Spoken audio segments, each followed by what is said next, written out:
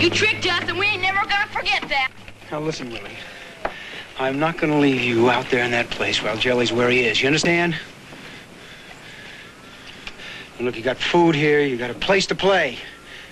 You got chickens, cows, pigs, fresh honey. Why, we even got a dog.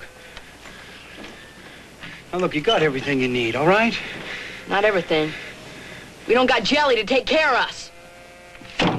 It's all right, Johnny. Things will look up when they're washed up and fed. All right, kids.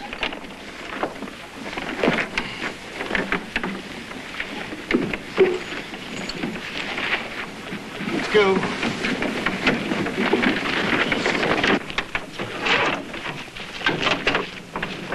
Run for it! Come on, Goose!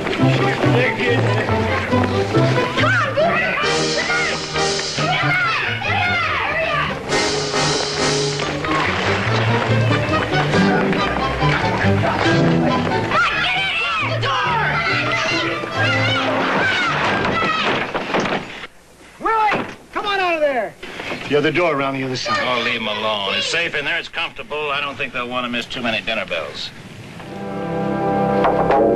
Wow, what are you doing up and around? Well, I thought I might see how the new shed's coming along.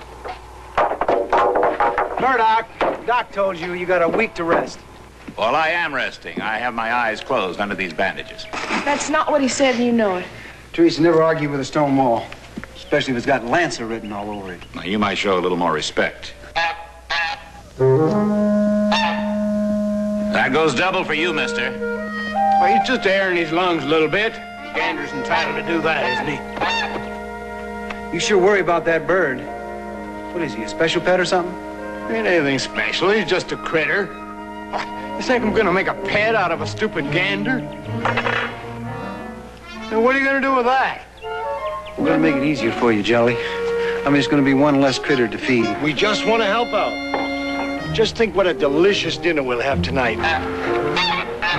Dewdrop isn't gonna be anybody's dinner. Hold on. Dewdrop ain't gonna be anybody's dinner.